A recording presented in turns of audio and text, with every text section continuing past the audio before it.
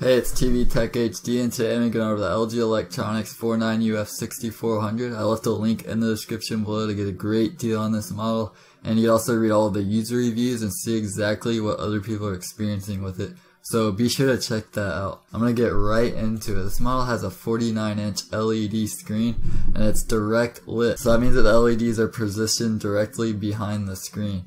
So given the 49-inch screen size and the fact that this is a 4K TV, the best viewing distance is about 4.7 feet. So this is just the sweet spot where you're going to see the most detail and get the most immersive experience from that 4K resolution. That's not to say it won't look great beyond 4.7 feet, but like I said, that's just where you're going to see the most detail. So this model also has an IPS display, so no worries if you're going to be sitting way off to the side. You'll still maintain that color uniformity and enjoy that awesome picture quality. IPS displays just have much wider viewing angles, and they also have more accurate colors as well. This model does have True Motion 120Hz. The native refresh rate is 60Hz, but with True Motion enabled, the effective refresh rate is 120Hz. So what this basically means is that there's an artificial frame that gets inserted for each frame, and it just reduces the motion blur. So I recommend leaving this feature enabled when you're watching sports. For other content, you're just going to have to play with it and see if you like it.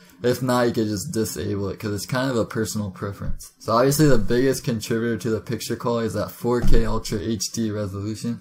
It has 4 times as many pixels as 1080p. So you have 8,294,400 pixels on the screen. So picture quality is not going to be an issue for you. You get right up to the screen and it will still look extremely sharp and clear.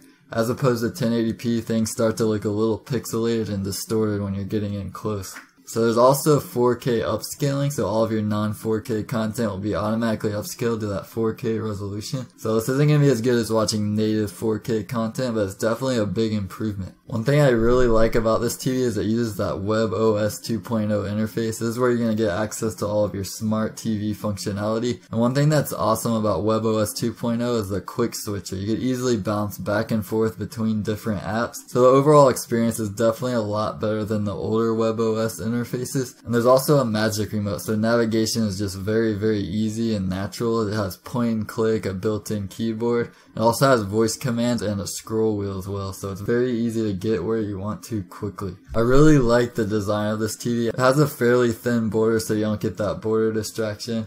And it weighs 25.8 pounds without the stand and 26.5 pounds with the stand. For the inputs, there's 3 HDMI, 1 RF in, 1 component, 1 composite, 3 USB, 1 Ethernet port, and an optical audio output. So to conclude, I really like what I'm seeing with this LG Electronics. It's definitely one of the better 49-inch smart TVs for the price. It has that 4K resolution, the WebOS 2.0 interface, and I really like that magic remote. Be sure to check out the link in the description to get a great deal on this model and read all of the user reviews and see what other people are saying about it. I hope you found this quick overview helpful.